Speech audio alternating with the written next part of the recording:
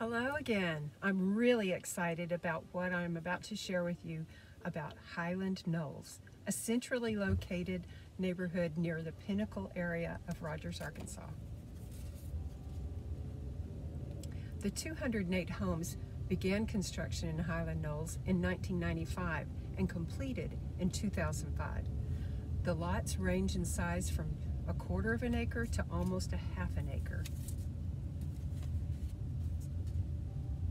The homes in Highland Knolls range between 1,996 square feet to 3,882 square feet.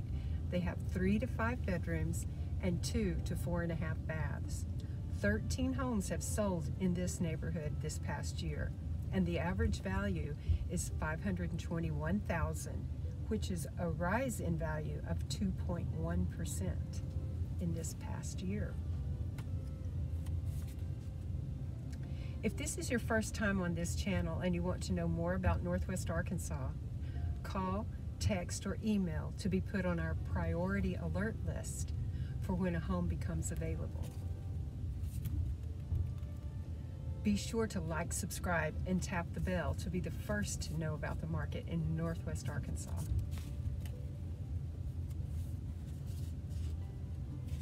Drive time to the 3 major employers is 14 minutes. To the Walmart headquarters, J.B. Hunt Transport is 11 minutes, and Tyson is 18 minutes. There are professional offices just 2 to 4 minutes away.